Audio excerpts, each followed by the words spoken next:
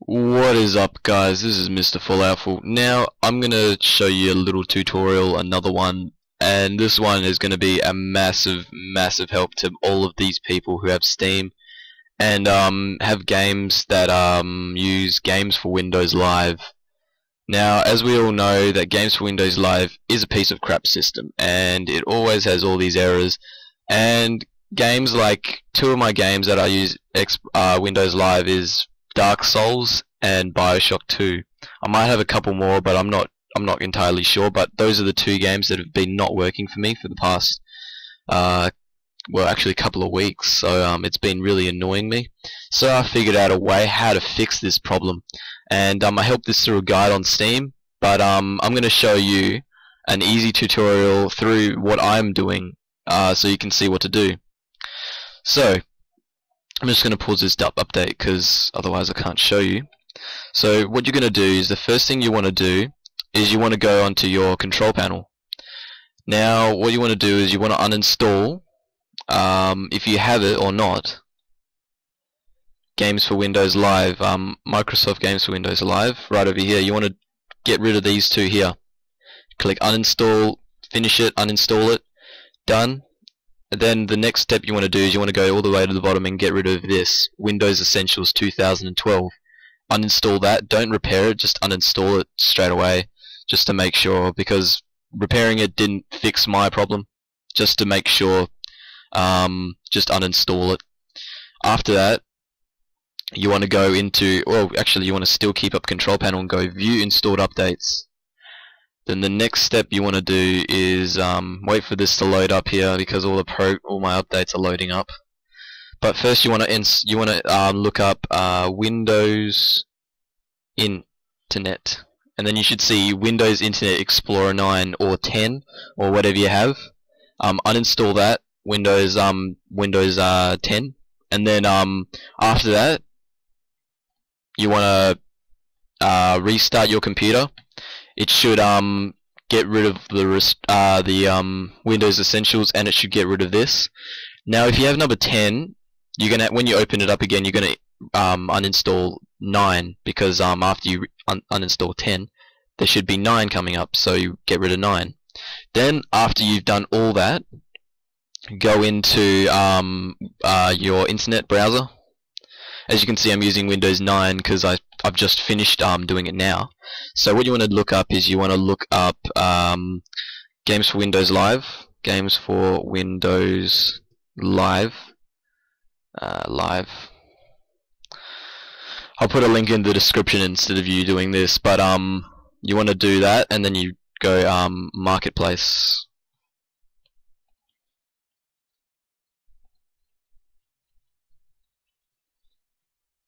And then you click download, and once you click download, it'll install all the essentials you need. After you've done that, you've finished downloading that, you want to go to and get Windows Essentials. So Windows, wait, is it? Yes, Windows Essentials. And you want to type in 2012, because I think that's the latest one, but I'm not too sure. Anyway, 2012 Microsoft. Just wait for it to load. This is a major problem. I'm sick of Games for Windows Live. Is this the right one? I think that's it. Yep. Then you want to click, I think, Windows Essentials 2012. Download the Windows Essential 2012. You click that. You install that. Then after you've done that, you then want to download, where is it? You want to download, where is it? I think it's Windows, Windows Internet 9. Yep, then you want to click on here. Download Internet Explorer 9. Then you go to all the way down to English, if you speak English or whatever language you want to use, and then you click on whatever your operating system is. Mine's Windows 7 64-bit, but yours might be Vista or 32-bit Windows 7. Yeah, but anyway, after you've done that, you've installed all of it. every time you install an it tells you to install something. You've got to it says restart your computer. Now you don't have to do it. You just say restart later. But then once you've done all of them, you restart your computer. So just restart it again. After you've done that, I think that's about it. It should work. If you have Windows 10, you can just get Windows 10 again. Right now I'm still using 9 because I've just like literally finished doing it like 10 minutes ago. Because and I just thought about making a tutorial on it because I've been working on this for weeks and weeks, and I've finally made it work, so I'm very happy about that.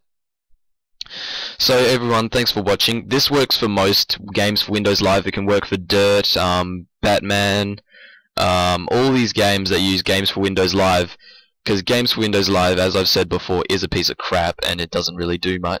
Well, no, it doesn't really work that well. Well, you've got to, you know, it's like you've got to push it every step of the way. You've got to know what you're doing. So I've just shown you what to do.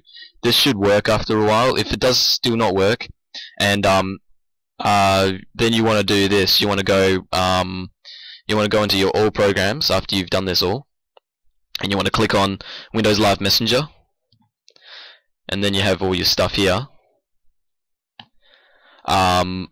That's your and that should start up, and then when you sign in it should work. If it doesn't work, then you should try and fix it through Google. Just look up the way to fix it.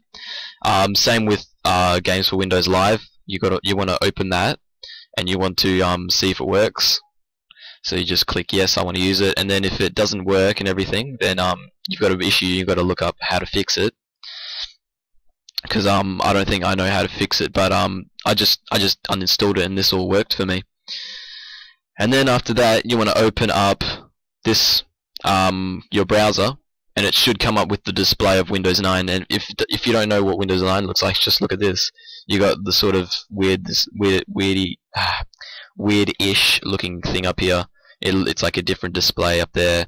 You have tabs and everything. You have tabs. You can sign in. You have your favorites bar up here instead of up there with Windows 6, I think. No. Windows 8. So yeah, Windows 8, you'll just have something else. Well, I think it's Windows 8, but I'm not sure. But yeah. So thank you very much for watching, guys. I hope this helped you, because this definitely helped me out. Bioshock 2 and Dark Souls work for me now at the current moment. I've been working on it for weeks and weeks and weeks. And just to give you a word of warning, guys, don't mess around with your Games for Windows Live folders, your Dark Souls folders. You know, don't do that unless you definitely know what you're doing, because it is very hard to disrupt. Like, one small problem you've done, like one small thing you've done, it may result into the entire thing stop working, and then you have to reinstall it and work it all over again. Because I have done that before. I installed like Dark Souls Fix to try and get some mods for Dark Souls, and it didn't go so well. It ended up me having to fix it, and I couldn't play it for another 2 weeks.